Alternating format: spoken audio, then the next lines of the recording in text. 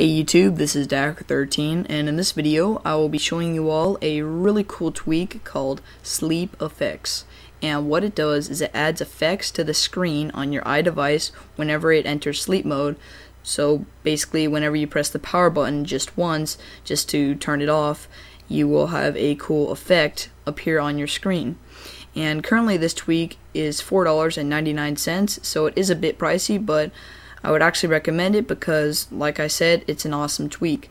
And it is from the Big Boss repo, and to get it, just search for Insidia and purchase it and then install it, and you will need to restart the springboard.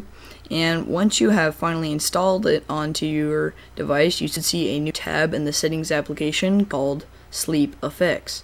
And there you can enable it on or off, and you can also change the effect. And there are many effects that you can change it to, and all of them are really cool. And you can also change the speed of the effect, so it's kind of like a transition. So you got fade tiles, flip, page curl, spin, split columns, suck, TV tube, and also zoom. And you also have 3 sounds, and those sounds are beam, laser, and TV. So you can actually also choose the sound. So here are demonstrations of each. There is fade tiles, and here is flip. And there is page curl, then there is spin, and here is split columns, there is suck, and also there is TV tube, and lastly there is zoom. And now I'm just going to be doing these sounds. So there was beam, there was TV, and there was laser.